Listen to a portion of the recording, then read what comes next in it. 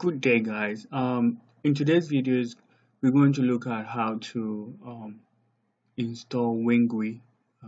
Some of the times when your laptop is sent to SS for re-image, or you get a new laptop, WINGUI might not be working, and you are forced to use HTML.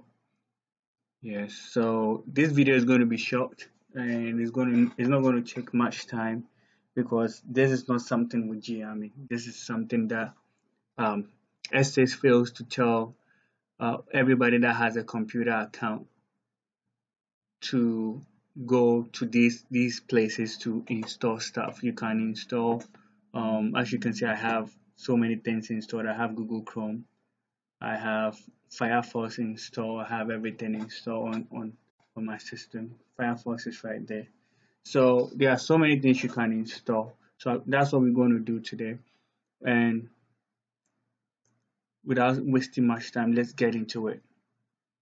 I know this thing is going to happen, but let's get into it. Okay. So first of all, you need to go to Software Center. You can just click, use the Windows button or click right there, then type in Software Center.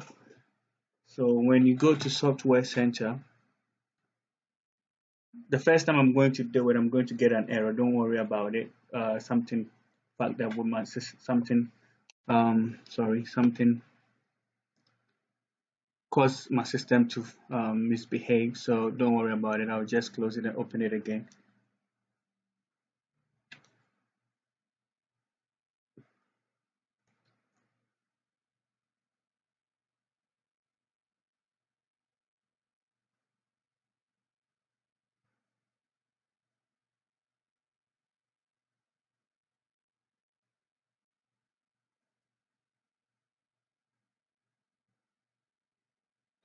So now these are all the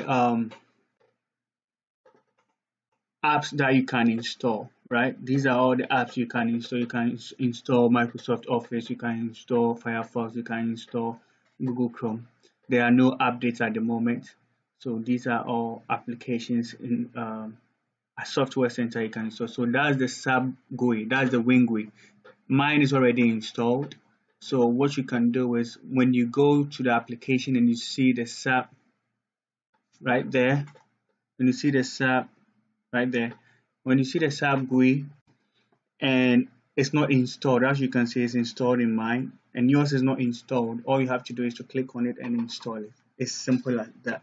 So I'm going to do an installation with one of the items and for you to see how it works. It's going to take a few minutes before it installs. So we're going to do that. So I'm trying to look for any item that is not installed on my system yet. Then I will install it.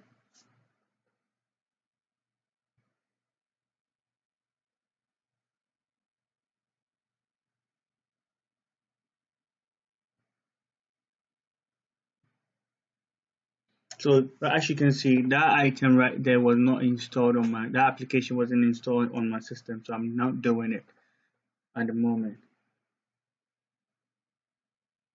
We cannot, Microsoft Office 360 is already installed, so I don't need to do it again. So when you are running it, that's how it looks like. So this is something internal on the headline that you use with in the army. Anything apart from these apps that you try to install in the system, you wouldn't have access to do it. These are stuff that what we call the army has approved for you to install on your system. So basically that's it. This video is not going to be long. So after installing your SAP GUI, all you need to do is to go back, go to your GCSS ARMY web page, home page, then click on WINGUI, and you see that it will just open up for you to use. So guys, that's all for today. Thank you guys for watching, and don't forget to subscribe and share so that other GC 92 Yankee clerks, or let's say commanders or exos or anybody that uses GCSS and wants to use WINGUI can install their WINGUI and use it. Thank you.